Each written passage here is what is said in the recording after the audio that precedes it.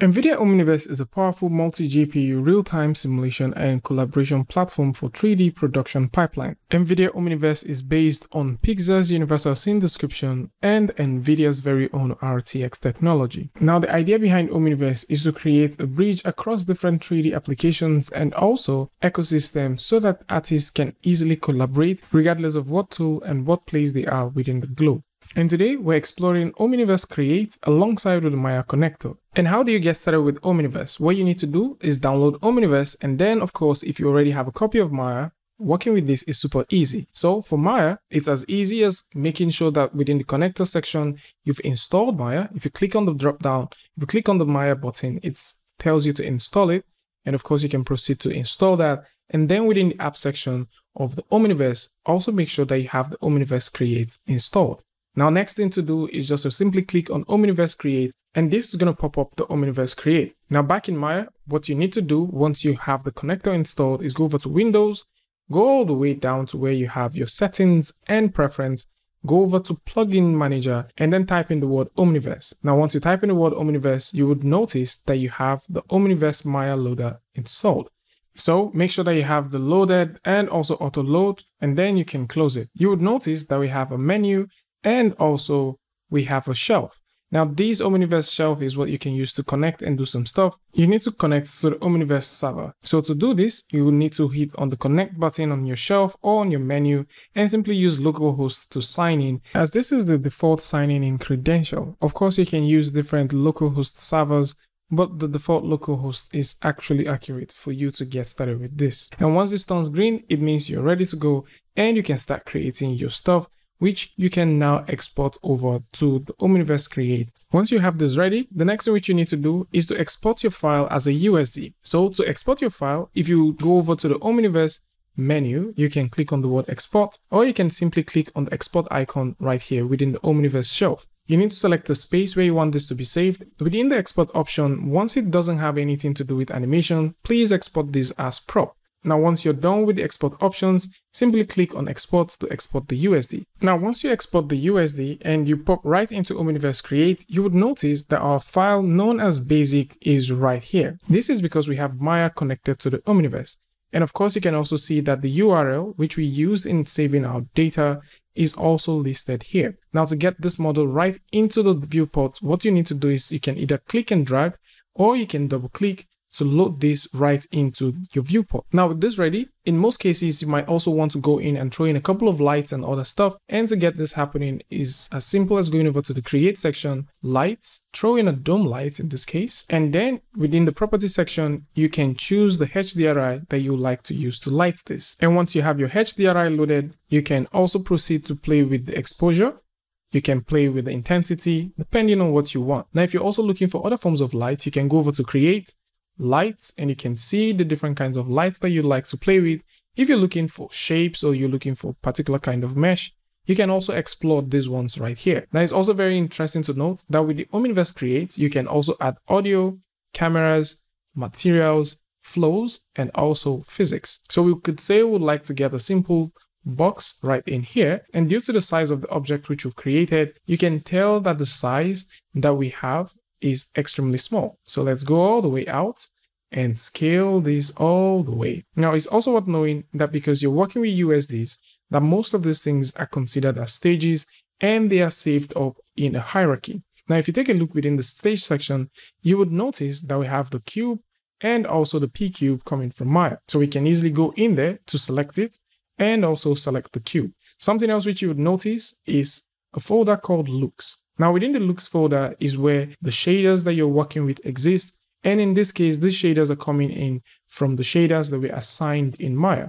So if we go in and pop these scenes side by side, we'll take a look at how you can work directly with Maya scenes alongside with what you can get with the Omniverse Create. So how do we live link? How do we send materials back and forth? Because of course we have the same material name, Lambert, and the same material name, because if we go over to Windows, go all the way down to rendering, Hypershade, we have exactly the same material name. So how do we then get our model and also the update of our model over to Omniverse is as simple as making sure that you have the Enable Live Link turned on. So if I click on Enable Live Linking, it will require us to either keep the local source or fetch from Omniverse.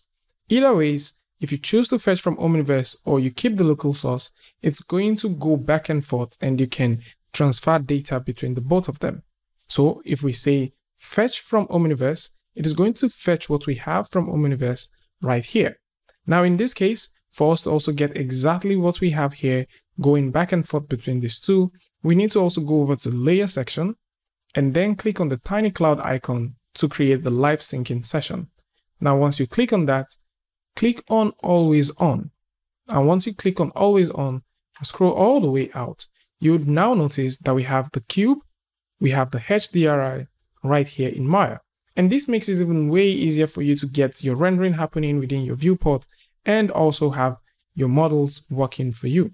So we can go in and select different parts of the model at this point, and we can move these things back and forth, and automatically, because we have our live sync turned on, you can see this update on the fly. So this is going to be very useful for collaborators, especially those who will be working with different team members and you want to see updates happening really quick. So a very simple example that we can look at is right here that we have our scene. We can choose to throw in a light. So if we go over to where we have Arnold and throw in a simple Arnold light and raise this all the way up, you would notice that we have exactly the same lighting happening there.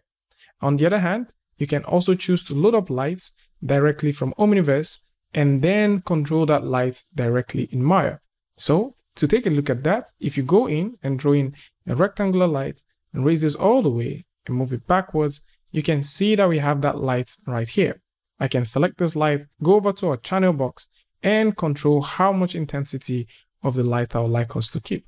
So we can drop that light intensity all the way down to 2, for example, and we can also increase this as much as we want. So with this here, we can also choose to throw in a dome light. So previously we threw in a dome light directly from Omniverse, but either ways we can still throw in a dome light directly from Maya, and automatically that dome light is also going to be in Omniverse. And for camera, if you create a camera in either of those apps, you can also choose to look through the camera. Now for Omniverse, for you to look through a camera, you need to go over to the perspective and then click on the button, select cameras, and select the camera that you want to look through. And that is how easy it is. The same thing happens in Maya, but for Maya it's just slightly different. You need to go over to your viewport menu and then click on panels, perspective, and you can select the camera that you want to look through. And with the camera right here in Maya, you would notice that we have a couple of discrepancies. So to fix this, you can simply go over to your attribute editor. Let's minimize this.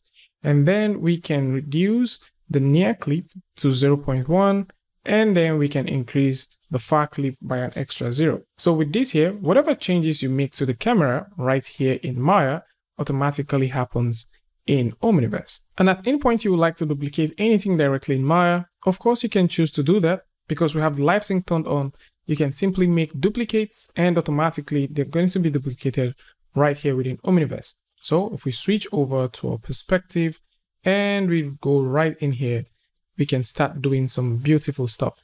So we can make a copy of the pots that we have here. So let's just go in, select that, select this other one, and drop that right here. Make sure that it's sitting properly on the seat. And we have that, and probably we'll need a couple of lights. So we can also go in and throw a simple light. So let's go over to create, lights, throw in a very simple sphere light. Make sure that we have that light dragged all the way up. So let's also go ahead and pick that light and drag it all the way to this point. And we can increase the intensity of the lights. And with the sphere light there, we can also proceed to do even way more stuff. So at this point, if you like to tweak and play with materials, of course you can also choose to do that. So if you like to make changes to the textures, of course you can. Now before we get into talking about textures, let's switch this from RTX real-time to RTX path traced. So with this switch to RTX path trace, you can tell that the rendering looks even better. So with this ready, we can make some changes to the textures.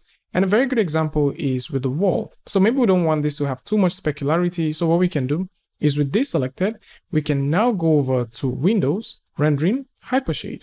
And so once we have that ready, we can make whatever change we want. So with this object selected, hit on this tiny button for the input and output, and then we can go right in here and start making some tweaks. So to whatever tweaks that we make right here in Maya, it is also going to reflect directly in Omniverse. So if we select this and we proceed to give it a given color, like say green, for example, you can notice that directly in Omniverse we're getting that.